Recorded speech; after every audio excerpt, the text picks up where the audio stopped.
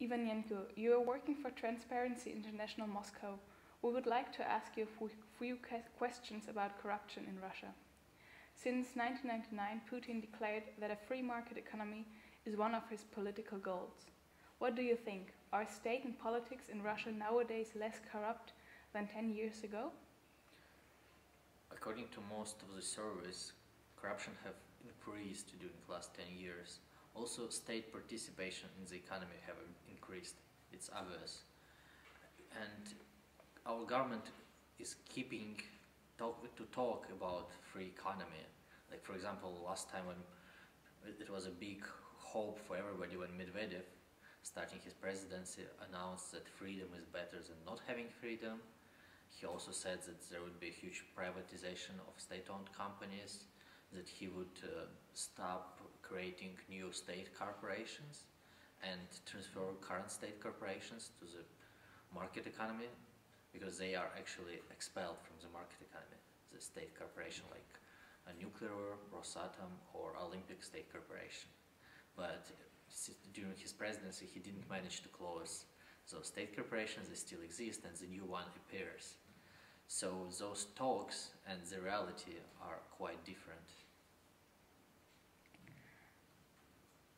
Which sectors of the economy are affected most?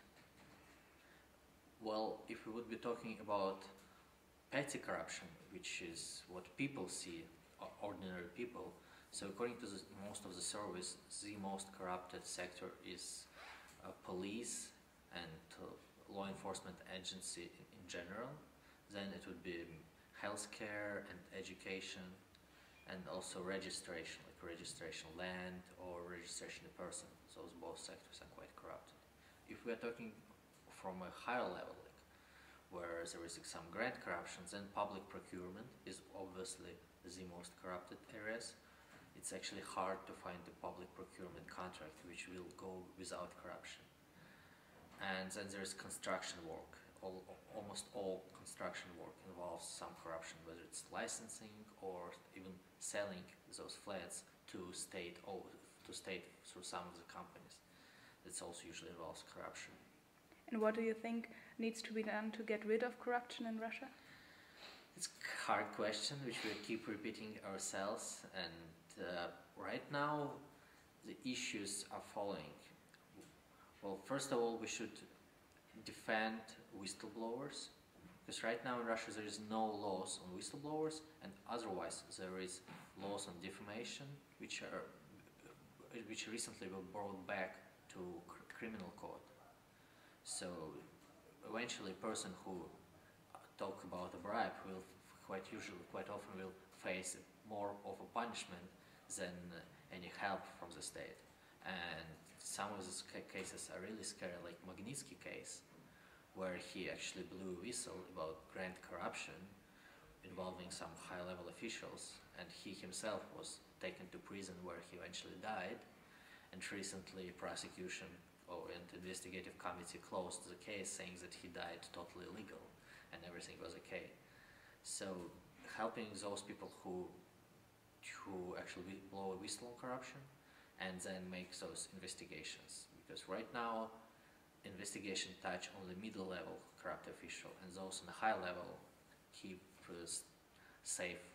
Even Ministry of Defense, where huge corruption was unveiled, the minister himself still considered to be maximum a witness, and there is no charges brought against him, even though there is quite a number of papers where his signature, we can see his signature on them. I'm not saying that he's obviously guilty, but I'm sure that he should face the charges and in court prove whether he's guilty or not, and he should answer to those questions. And right now he's not answering any of those questions.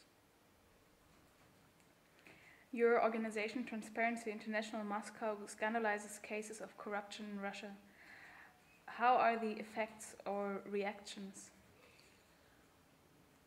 The official reaction is usually quite limited and quite, well, prosecution office where we send quite a number of complaints sometimes supports them, but there is no harsh punishment for public officials. like they will face some administrative charges for being involved in conflict of interest cases.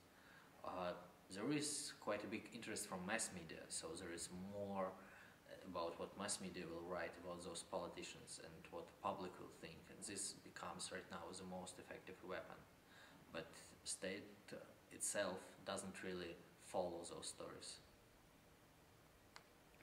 Thank you very much for the interesting interview.